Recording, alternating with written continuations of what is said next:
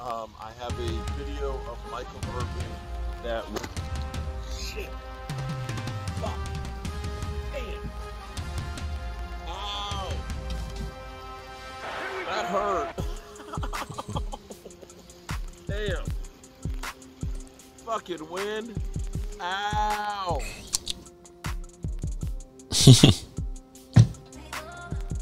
Love my coffee in the morning. Good morning, friends. Mark Holmes here with my buddy Cowboy Joe Boo, as well as Joe Bear in the house. And as always, I want to say thank you all for watching, commenting, subscribing, and being part of the Joe Boo Sports Report. Without you guys, as well as you ladies, you know that this literally does not work. So let's get open for business here. Let's wake up the football gods. Oh my goodness. It's Saturday. I hope you guys have had a great week. It's the weekend. The weekend is here. We're getting closer and closer to the NFL season. I know I don't have this clock working. I've had a little problem getting it going. I mean, go ahead and get another one of those YouTube clocks like I have down at the Red Brick House, but they're about $200 a piece. So we'll see about that one. But I believe, I don't even know. I've been back home here, so we might be down to like 80 days for all I know. It'll be nice when I do get back to the Red Brick House to see that and be surprised how close things are getting. And things, of course, are heating up because the contracts, you know, we've got all of the wide receivers have started to get taken care of. Because you see Justin Jefferson, he ended up getting the standard bearer contract, the $35 million. You saw Waddle get his, you saw Devontae Smith get his, you know, everybody's getting their contract. Tariq Hill wants to get a new one and things, and we've got other ones, you know, CeeDee Lamb that they're working on, and then the Trevor Lawrence one. And I know I'm still revisiting this because it's just kind of crazy. I get accused that the only thing I care about is Dak Prescott, that I'm not really a Cowboy fan. I only care about Dak Prescott. The reason I say it's kind of like this. If you see somebody driving off of a cliff, you want to stop them from driving off a cliff. You know that this is going to be bad, so you're trying to stop them. And I'm trying to do the same thing here with you guys who all just think you can just get another quarterback. You could just get another quarterback. You know, hearing things that are just insane. Now, I don't know if I'll get copyrighted. Excuse me. I don't know if I'll get copyrighted for this, but I have to. I want to play this because this is what you get right now. Because, see, this is kind of funny. It's kind of funny to me that when Justin Herbert got his contract, and now when Trevor Lawrence got his contract, they say that those teams, they're set at quarterback. They're set at quarterback. You don't ever hear them say, well, that guy's kind of under pressure. That, you know, he got the bag and now he's got to perform. It's almost like they handicap them ahead of time. Dak Prescott, who, if you go by Madden ratings, I think Dak Prescott is 5th on Madden ratings. Pro Football Focus has him as the #1 quarterback in the NFC. Almost every statistic that you have, he was 2nd in yardage, 1st in TD passes, way down low on interceptions, runner-up MVP, and somehow Colin Cowherd and Nick Wrong don't think he's a top 16 quarterback. When it comes to Dak Prescott and Tua, they're on to prove it. Oh, they got to prove it. They got to prove it. Why they got to prove something? They didn't play better than those two guys. Listen to this, because this is where you have to say bullshit. It just disgusts me. Now listen to this. And we had this conversation about 10 minutes ago. Glad y'all are here for it now. Dave said something interesting. You said Trevor Lawrence got paid because of what? Because of what he's what he can do, not what he's going to do, what he can. So if he got what he can do, what he can do, we already know what Dak Prescott can do. Win in the regular season and not win in the playoffs. This isn't me taking a shot at Dak. He's been in the league. Yes, it is. Sounds like it. It is taking a shot at him. He's been in the league for 8 years. We know what he can do. You paid Trev because of what he can do. What you believe Trevor Lawrence can do is take you far. Dak Prescott, based upon the empirical data of the last 8 years, can. So wait. So we'll stop right there. How do you know he can take you far? How do you know he can take you far? What has he done in his career that says, yeah, that guy who is 50-50, I believe, in his career. No, I'm sorry. Actually, he's not. He's not. He's okay. He is, what is his career record? Let's see, 16, 30? 20 and 30.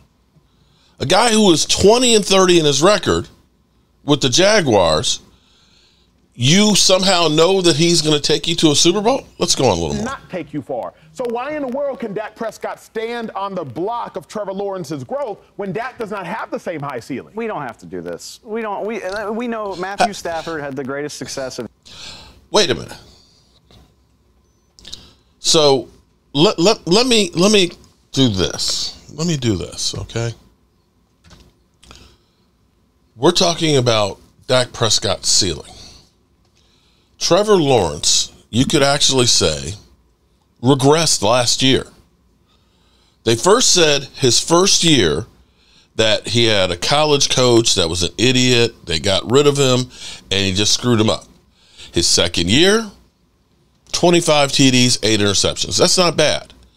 But you could look and say, you kind of regressed because you went to 21 TDs, and you got 6 more interceptions. You had 100 yards less. Your completion percentage went down by almost a point. Your success rate went down by 2 points. You got worse than the year before. And you had your team in a position to be the number 1 seed and failed going down the stretch, much like the Eagles, and missed the playoffs. Now, I'm going to say hypothetically, when you talk about Dak Prescott's ceiling, if we just take this year, where he threw 15 more TD passes and 6 less interceptions.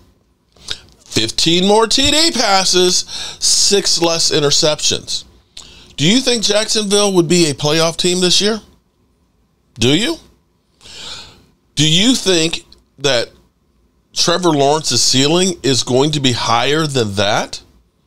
That Trevor Lawrence is going to have more than 36 or 37 TDs in a season in his career and 9 or less interceptions? Be a runner-up for MVP? Because that's the ceiling that you're talking about. And we don't know. This is what's funny. Is we don't know what Dak Prescott's ceiling is. What if last year, those first 5 games where they were just getting used to his offense, where the offense really wasn't clicking, versus what the offense did the second half? How do we know that Dak Prescott wouldn't have had 40 touchdown passes had the offense clicked the way it did earlier? Remember some of those games where CeeDee Lamb had less than 53 yards and only a couple receptions without a running game? How do we know that Dak Prescott can't do 5,000 yards and 42 TDs? Because we act like, well, that's his ceiling. Well, actually, you look at his numbers, his ceiling seems to be consistent, with the exception of breaking his thumb. Because he had 37 TDs the year before he broke his thumb. He had 36 right there. It's kind of like with me, my weight typically was in the 256 to 260 range. Well, that kind of got reset. Now it's kind of like between the 260 to the 265 range. I'm trying to get it reset back down in the 250s. But that seems to be Dak Prescott's 30 to 37 TD range. Thus far, Trevor Lawrence in his 3 years is 12 to 25. So to say that his ceiling, that he has, do we expect him to become Aaron Rodgers?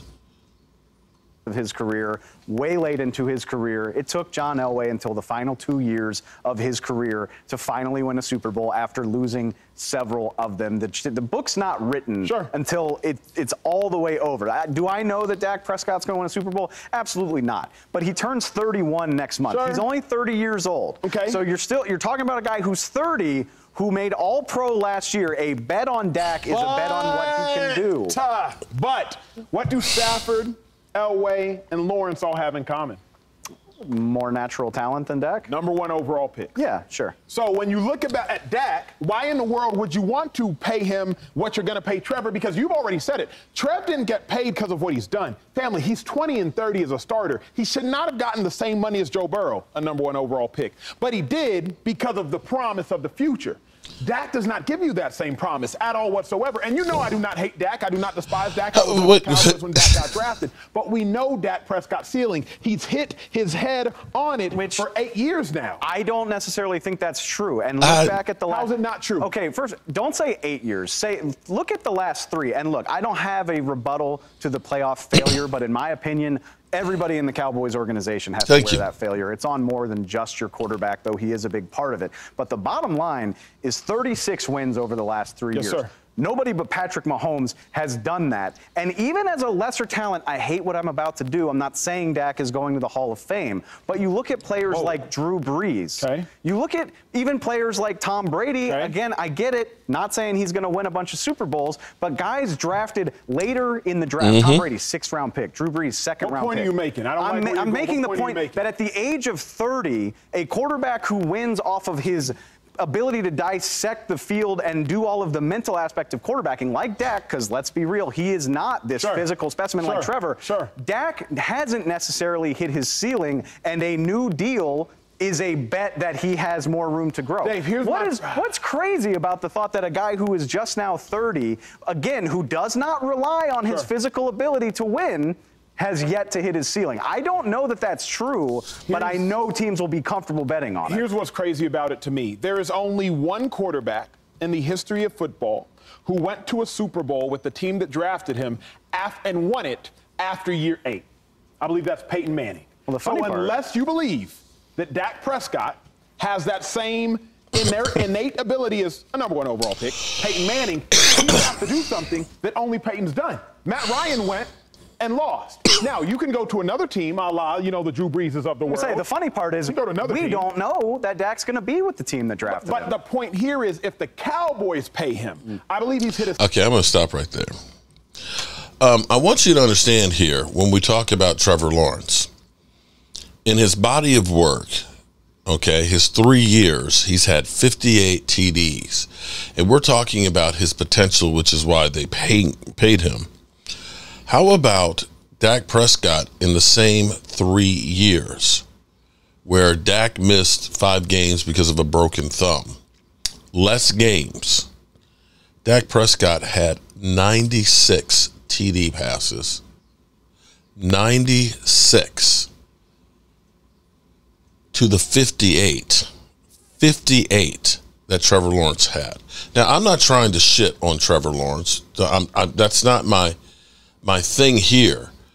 But if you're going through and you don't have a problem with Trevor Lawrence getting paid, I don't know how it is you have a problem with Dak Prescott getting paid. Because as I look at quarterback statistics, okay, yardage, Dak Prescott, 3rd in yardage, 4,516. Let's see. Where is Trevor Lawrence? Trevor Lawrence, 10th, 4,016. TD passes, Dak Prescott, 36. Trevor Lawrence, 15th. 15th. Wow.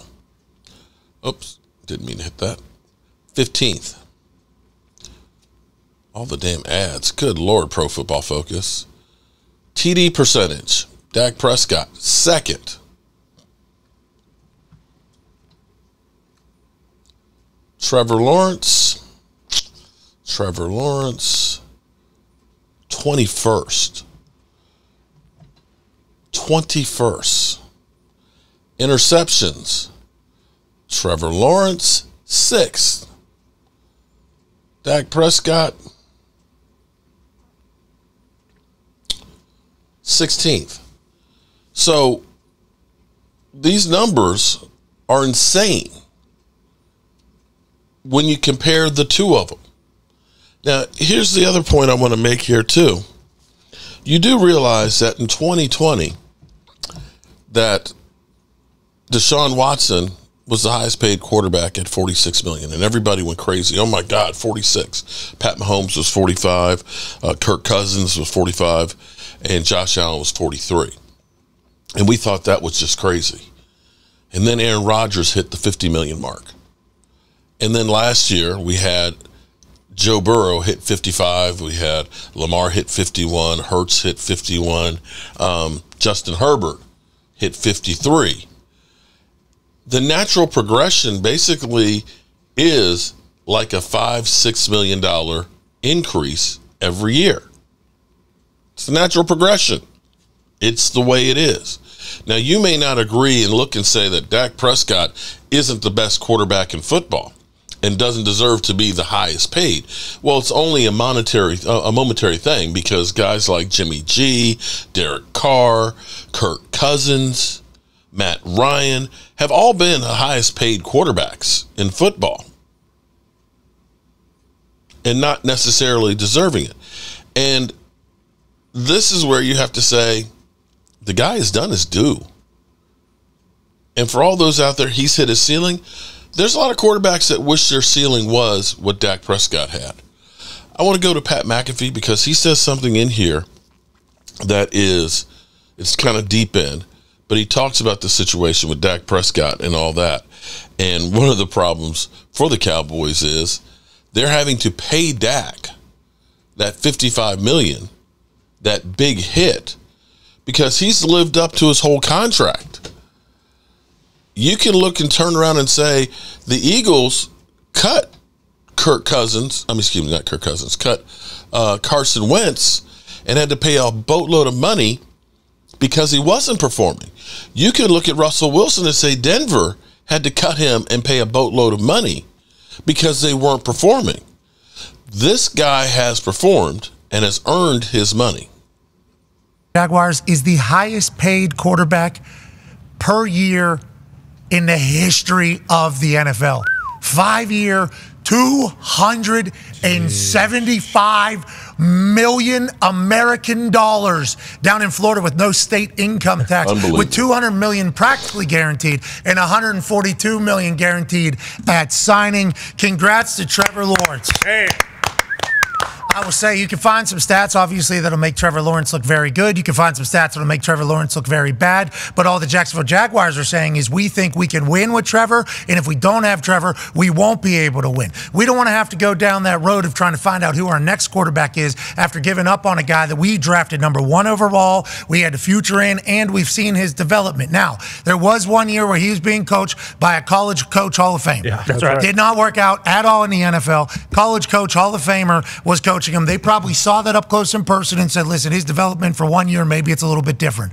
But you got old Peterson in the building, former quarterback, a Super Bowl winner, now as the head coach. You got the offense rolling. If he can stay healthy, which last year they were rolling until he got hurt. A couple different times he got hurt. I think he had a knee. I think there was a concussion. I think there was some ankle. There was a lot of shit that took place, and his game obviously dropped afterwards. But what he was doing before then was like, okay, this is the Trevor Lawrence that we had been told about since he was a freshman in high school. This was supposed to be the next one. There's photos of him coming out from high school where if you don't look at the main character of the photo and you look around, it's like, feels like this guy has some grit, some charm for sure to him. And congrats to him on getting the most money of all time. Now, as an Indianapolis Colts fan, I am thankful they spent $275 million at the quarterback position, okay? Because no matter how big the salary cap gets, which it's certainly going to only continue to go up and to the right is what the NFL is, that is a high percentage per year being contributed to one position. Now, can Trevor Lawrence win these games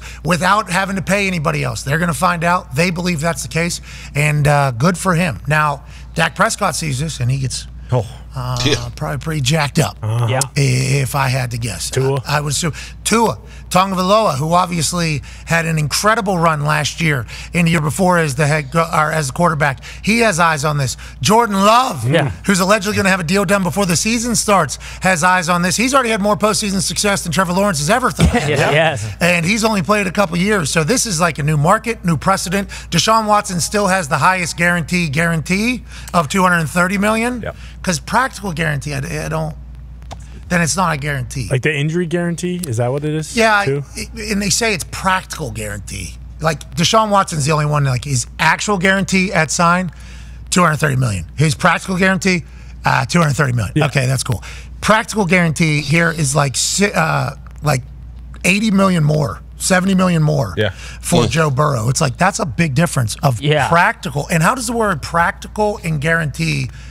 How are they allowed to be next to each other? I don't know definitions, but guarantee is like it's guaranteed. So then there's a practical guarantee. I feel like that's maybe a babyface spin on somehow that they're potentially not going to pay the people all their money, but they're saying practically it'll show up. It's like that's an interesting usage of words that I didn't know you were allowed to put next to each other, but it's a lot of money. They should be pumped, and Deshaun Watson is still the one that has the most that he's going to get guaranteed, no matter how terrible he does, no matter how many games he plays, and no matter what happens with the Cleveland Browns. It seems like practical guarantee is the new thing they do now, since we kind of realized all the bullshit behind, like, hey, the actual contracts. I mean, I didn't want to say it, but it is. It's kind of contractual mumbo jumbo, if we're being completely honest. Because when we started realizing, all these guys would get these contracts, say 4 years, $200 million, and then we'd find out what they're actually making. It's like, okay, well, that's $82 million. Yeah, $82 million guaranteed. If they cure COVID, which I don't know if it's they did already. Well, Trent Dilfer did. Oh yeah, yeah, the spray. Spray. Had that spray. Yeah, so I mean, we'll see. He should have got $1 bazillion. He should have. That spray. He just sprayed it down. COVID's dead here. Hang the sign. Loves ball too much. COVID don't live here. Exactly. Because of the spray. Those were wild times. That was really cool. To make money. He did it to play ball. In some of those contracts, hey man, he just wants the boys to play football. Yeah, exactly. They need football. You're what Tom Brady said. Right. But yeah, a lot of these deals for a long time, as they were being reported by actual journalists, Oh yeah. People that don't get things wrong. They're being reported, actual. Of course. Yep. And thank God for them. Thank God. That's right. For them. But what was being reported is like a deal that was never going to be actually seen to fruition. It was like, okay, if you can walk on water to get the last $100 million, you can. Okay, we're going to put it right at the end. Yep. All you got to do is get 20 yards. You walk right across the top of this water. It's been done before, right? Yeah, right. It's been done before. Somebody's done it. Documented. That's another $200 million. If you can't do that, it's obviously not a $300 million deal. It's actually only a $100 million deal. That was shit that was being said. That was actually happening in contracts. And who was benefiting from that? Well, I guess agents would benefit from that because they were negotiating these deals that were absurd. Right. Like, I just negotiated hundreds of millions of dollars in contract. It's actually worth $50 million. Okay, so you didn't actually. Insiders were obviously, and news was benefiting from this. The NFL was benefiting from this because they were paying their players so much. Business is booming. So much money. So much money is being paid out to these guys. The people that really lost, now granted they won because they did make money, so they're in no position to complain. But the players, that money that they're never getting is announced publicly that they are getting. Right. So, family. See, this is the difference. Friends, Oh, yeah. charitable foundations that are around you, hometown, community. Yep. Everybody's just like, hey. And it's like, that's not real. That's not real. It does feel like we're getting to a time where shit's getting a little bit more real in the announcements. And I think the reason why it's getting that way is because the numbers are so big. So big right now that they don't have to kind of, kind of make up or kind of rig the numbers because of how big they are. $275 million is the going rate for a quarterback right now? Sir. Yeah. Who hasn't won a playoff game? That is so much money. No, he won Dak one. Prescott, He's got one. do not sign any deal. Chargers. That's right. Four picks in the first half, comes back. Exactly. It's that mental time. He's great. Yeah, right. That guy is a dog. He's won there. But if you're Dak Prescott, He gets praised for his fortune. fortune. Free agency. Yeah. And you're Dak. Yeah, do it.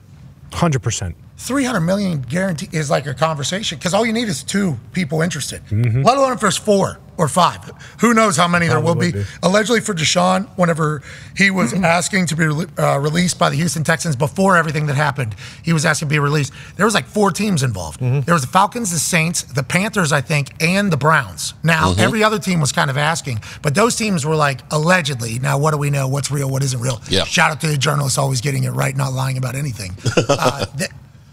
Dak's market would be through gigantic. the roof. For sure. All you need is 1 billionaire or 2 billionaires or 3 billionaires to be sick of losing. Like, think about the Giants. Yeah. Like, if they've already paid a shit ton of money to a quarterback. It's not working. They have another down year. You don't think O'Mara, who's already been on the record of saying, I'm sick of telling my friends that we suck and why we suck. Like that is the actual Shout out to decision maker, too, at the end of the day. If you're going to pay somebody $300 million, you need a couple of, what about the Raiders? What if the Raiders have everything going and they for some reason can't figure out the quarter? I hope they can. I'm not saying they can't. But let's say you think Mark Davis is just going to continue to sit back? No. No way. They already dump money into Jimmy G. I mean, they will. Dak Prescott They will dump money. And what are the Cowboys going to do? Yeah. There is oh my God. If Stafford retires and in LA, they just, like the Chargers are starting to kind of, it's like you don't think Dak in LA, they wouldn't offer him, a boatload of money. $175 million for Trevor Lawrence. You mentioned this Lawrence. earlier as a part of another eye-opening reason for it, and we're happy for him. This is just a surprise. Yeah. This is a surprise that Trevor Lawrence got this big of a contract. Shout out to his agent. I assume it's Mulligat. I have no idea. I have no idea. I'm going to leave it right there because this is just insane. But, again, Dak doesn't deserve to get paid, but Trevor Lawrence does. Make it make sense, good people. I hope you guys are having a great day or have a great day. Don't forget, tomorrow's Father's Day. You know the difference, of course, between Father's Day and Mother's Day. Mother's Day, she gets flowers, she gets taken out to dinner and everything else. Father's Day, they're expecting you to cook on the grill. I'm Mark Holmes, and don't forget Dad. Peace out. Mark Holmes here, and as always, I want to thank